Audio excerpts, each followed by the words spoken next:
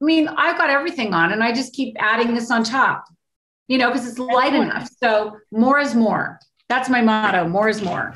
So I have lip plumper right here. It's unreal. It's probably great, isn't it?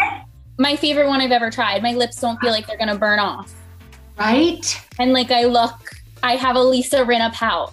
I'm so happy to hear this. Big fan. But anyway, let's get to it. So lip plumper, when did it come to be? What are your thoughts on it? Why are you obsessed with it? Well, I've always wanted to do a lip plumper, and we could have started with the lip plumper, but I really wanted to do the kit with the basics first. And so this just seemed like the natural progression. And I wanted to do a plumper that didn't burn my lips off and wasn't like a hot tamale all over my lips. And so, we accomplished it. I think, because we use the peptides and the collagen and the hyaluronic acid, and it's kind of pepperminty, and it doesn't make you feel like you have a lip plumper on.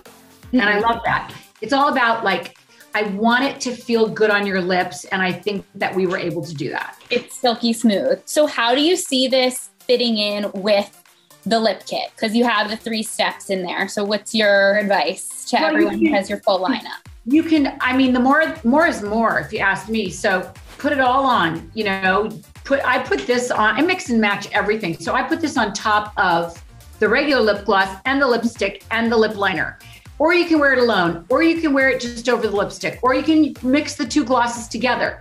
It's thin enough. I've got everything on and I just keep adding this on top, because it's light enough. So more is more. That's my motto. More is more.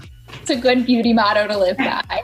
So now we have to dig into the names because, we have Heidi, we have Darlene, we've got, what do I have here? I have Attention Seeker. And between the wigs and the lipstick, what's your creative process? Well, my creative process is just to have fun and to be kitschy and have a kiki and be funny and, so whatever the mood I'm in, and we look at the product and you say, what does it remind you of? And we just throw names around all day long. And if, I get a list of names and then we just go down it and pick 1 out of the 5 or whatever. It's a fun creative process.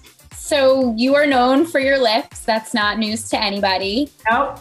When you are doing your lip makeup, your lip liner, have you found any tips, hacks, or tricks throughout the years, just experimenting? God, yeah. I work with some of the greatest makeup artists of all time, right? And I learned more than anything watching RuPaul's Drag Race. That is where you learn all the tricks. Yes, I said that. Watch it closely.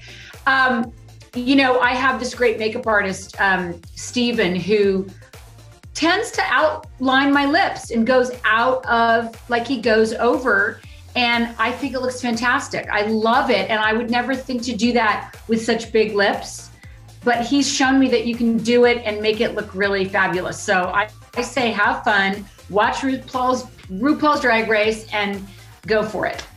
More is more. More is more.